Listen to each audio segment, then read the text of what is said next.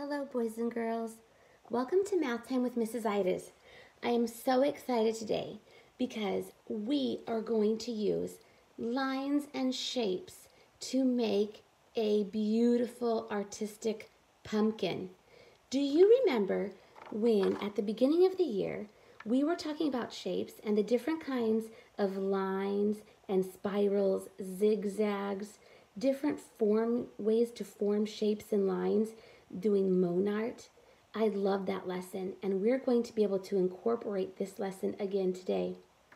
Do you know, a long time ago, there was a famous artist. His name was Albrecht Dürer, and he used to carve little pieces to make amazing stamp art. Well, today's project for art and math is going to be inspired by this artist, Albrecht Dürer. He used to observe a lot of things in natures. For instance, pumpkins. So let's go ahead and take a look at some real pumpkins and some decorative pumpkins and notice what kind of shapes and lines and curves they have. So I have here some fun pumpkins. I have this green Cinderella pumpkin. Do you notice all of these curved lines and ridges? They're all made with curves. You might even notice some little dashes like diagonal lines and speckles. If I turn it over, you might even notice swirls and dots. Isn't this amazing? Nature is so awesome. Let's take a look at this Cinderella pumpkin. Wow, you might notice some zigzags, some deep grooves, some swirls of the vines. Look at this zigzag. Wow, that's amazing. I even have this little tiny tiger pumpkin.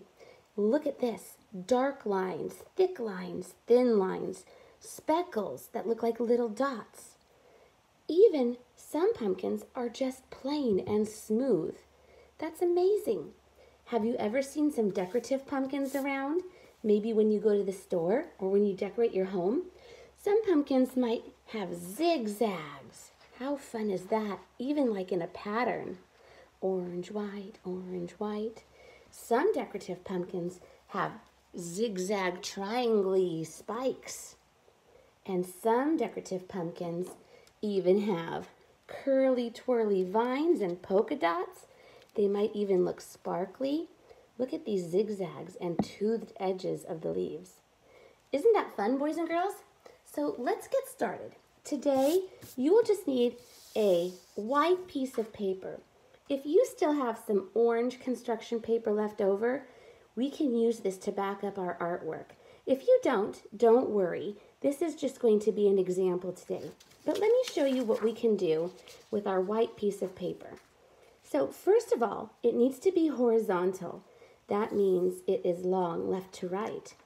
And you will need your flare pen or a thick marker to make these designs. Today, I'm going to use a thick marker so you can see it better on the video. If you don't have a thick marker, don't worry, just use your flare pen. Let's begin, friends. So, caps on the back, and the first shape we are going to make for our Monart pumpkin, influenced by the artist Albrecht Dürer, is a big oval in the center of our paper. So let's start at the top, and we're going to make a nice big oval in the center of our page. Very good, friends, a nice big oval. Now, we're going to put another curve, like a letter C, to the left of the oval. So come to the top, curve up and around and back in. Beautiful. Let's do the same on the other side, but this will be like a backwards C curve. So from the top, curve up and around and back in. Excellent job, friends. Now, to give our pumpkin a little bit more dimension, we are going to make another curve on this side, very close to the first curve we made. So, curve around to the left, come back in, Great job. Let's do the same on the right. Close curve, following the same shape you made, down and curve up. Excellent. Now we need to add another curve on the top and the bottom, like a rainbow curve at the top and a smiley curve at the bottom. Excellent. Now, inside of these close edges, we're going to make a zigzag like we saw on some of our pumpkins. So we're going to go like this, up, down, all the way inside of this pumpkin border. It's just a zigzag, zigzag, zigzag, zigzag, all the way around. Very nice, friends. We're going to do the same inside this border on the right side. So remember, zigzag, zigzag. Make sure your points of your zigzag are touching the lines so there's no gaps in our zigzag from the top to the bottom. It's just like making little triangles. Do you see that? Kind of like our spiky pumpkin. Pumpkins have lots of different textures in nature and in decorations. Now, here on the top and the bottom, we're going to go ahead and we're going to do a little zigzag inside to match. And this way, our pumpkin will have a zigzag border. Great job, friends. Excellent. So, inside the middle of the circle, since the middle is not just flat but curved and comes towards us, we're also going to make a zigzag pattern. So we're going to make another smaller oval within the bigger oval, very close to the edges of the first line we made. But this time, we are not going to put a zigzag. We are going to put little tiny polka dots, just like speckled, like this pumpkin. So this is called pointillism. And another famous artist, Seurat, used to paint all their pictures with little tiny polka dots. So I want you to very gently, don't go bang, bang, bang, but very gently just tap some little dots inside. And this technique is called pointillism. Pointillism. Can you say pointillism? It's like we're making lots of little dots, little points, very close together to fill in the picture. And it's a really timely art form when you do it very specifically.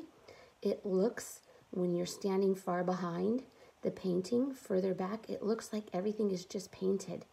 But the closer you get to the paintings, the more you see that it's actually made of all kinds of little tiny polka dots. So that's pretty amazing. But just for now, we're going to go inside and do our best inside this border to add little tiny dots, like speckles on a real pumpkin or even a decorative pumpkin. And you are practicing different art techniques. Beautiful. Great job, friends. Yes, all you need to do is lightly tap. You don't have to bang hard. We don't want to hurt our marker. Great job all the way around. And you know what? You can even go back later and fill in any spots that you think need some more polka dots. All right, so we started with our curved ovals, some curved lines, then we had some zigzags, and pointillism polka dots. So the next thing we can add are some stripes, diagonal lines. Let's try it. So inside this pumpkin piece, we're going to make some diagonal lines that start from the top and go diagonally down to the left. Let's try together. So start from the top and make a diagonal down. Excellent. Put a space, and we're going to continue making diagonal lines down the center. See if you can keep your spacing the same and your diagonals the same angle. Try your best. Go slow. Very nice. This is adding a different type of texture to the pumpkin. If this was carved out on a piece of wood, it would make a very interesting stamp. Good job, friends. A diagonal line going at an angle down to the left on the left side. Beautiful. Now we're going to do the same on the right side, but this time our diagonal is going to go down to the right. Let's try it, friends. Start at the top and make a diagonal down to the right this way. Very good. So remember, keep your spacing the same and go all the way from one side to the next. And these lines kind of give the pumpkin some movement called action. Sometimes in art, the lines and the curves provide a type of action for our eyes. It kind of makes the picture look like it's moving. All right, we are done with the left, we are done with the right. All we need to do now is complete the center. So we are going to make a spiral in the center. We're going to start small and then get our spiral to be bigger and bigger and bigger until it fills up the entire middle oval. So let's begin here in the center, and we're going to make a spiral starting small, going around and around, up and around and around. If you get to an edge, that's okay. Just skip your pin down and come back up. When you reach the line, skip up, and then you can start making some curves to finish up the rest of that oval. Now look, it looks like a spinning illusion, doesn't it? How fun. All that we need to do now is make a stem that was once part of a twirly-whirly vine. So up at the tippy top, you're going to make a straight line and a straight line. And then we're going to make an oval, a horizontal oval to connect those lines. Very good. Inside the stem, we're going to put some straight lines going down and another little spiral in top of the oval. Great job, friends.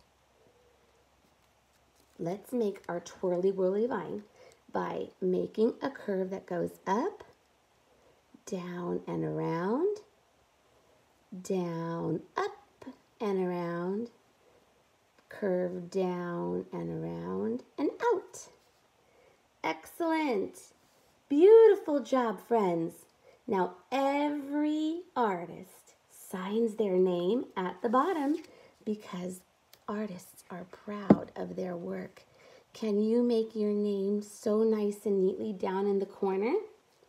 Look at this beautiful pumpkin you made using curves, lines, diagonals, zigzags, spirals, ovals, oh my goodness, and even dots.